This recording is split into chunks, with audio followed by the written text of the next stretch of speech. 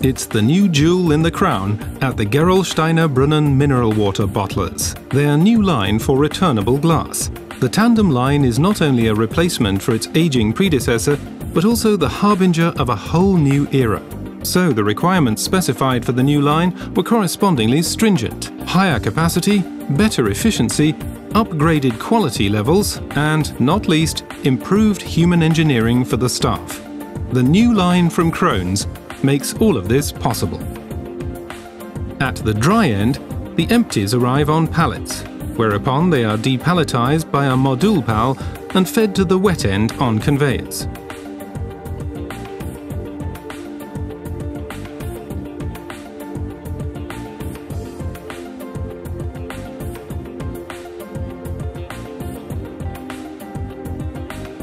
The Liner Pack 2 unpacks the empty bottles and places them on the conveyor. Here is one of the first highlights of Gerolsteiner's new bottling line. The machine is fitted with a fully automatic handling part changeover feature, which replaces the Liner Pack 2's gripper head with its centering frame, and the lane divider plates as well. This not only reduces the operator's workload, it also provides enhanced flexibility and concomitant gains in efficiency. The fully automated handling parts changeover capability also covers the vibrator and the bottle table. The gripper head and the centering frame are linked together using a hook system. This unit is coupled to the guide plate cage with the vibrator and the stopper rail. The entire set is fetched from the magazine when required for a product changeover routine, which can be performed in its entirety by just a single operator. The empties are then passed to the rotomat, where any screw caps are removed. All foreign bottles are rejected here using an upstream inspector with a retaining star wheel. The bottles then proceed seamlessly to the Sekamat. This inspector checks the bottles for scuffing. Prevention of bottle wear was a major priority for the entire line. Only bottles of the requisite high quality will be passed to the washer.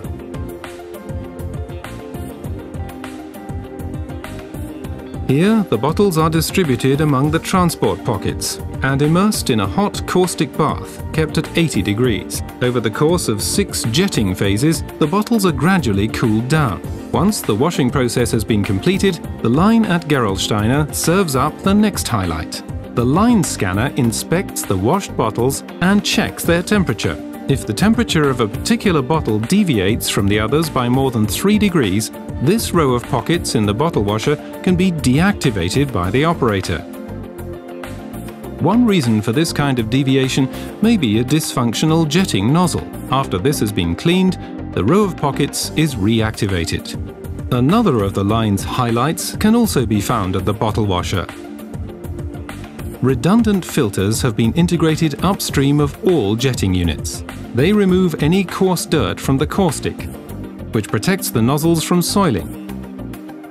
When one filter is being cleaned, the system continues to operate using the second filter.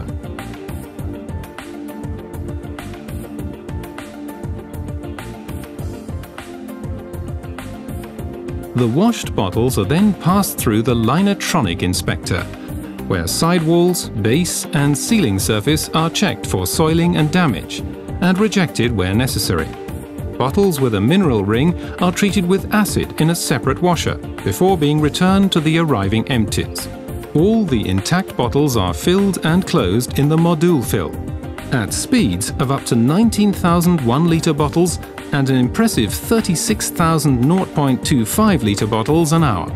Here at the filler, we see another interesting innovation. The client stipulated that scuffing was to be minimized or prevented throughout the entire line.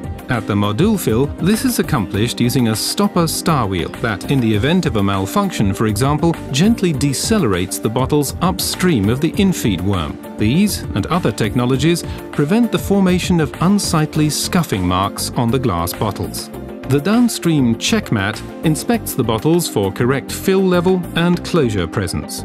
The contents of the filled bottles are inspected in the next highlight of Gerolsteiner's line, the roto check. where the product is accelerated to 800 revolutions per minute and then decelerated in 14 milliseconds, thus rendering visible any suspended particles or glass fragments inside the bottle.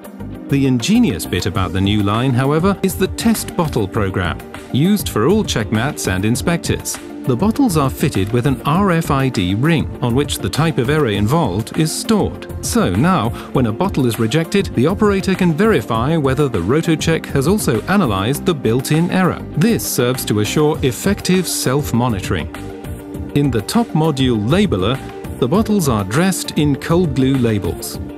Here too, the staff's workload has been downsized. With the new top module version, the label magazines need to be topped up only once in 4 hours, thanks to the automated magazine change feature.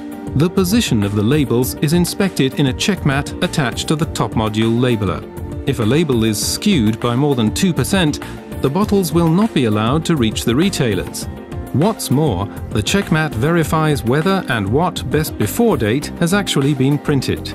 The bottles are now transported to the liner pack 2, where, with each stroke, the gripper head picks up the requisite bottles and deposits them into 5 waiting crates at a time.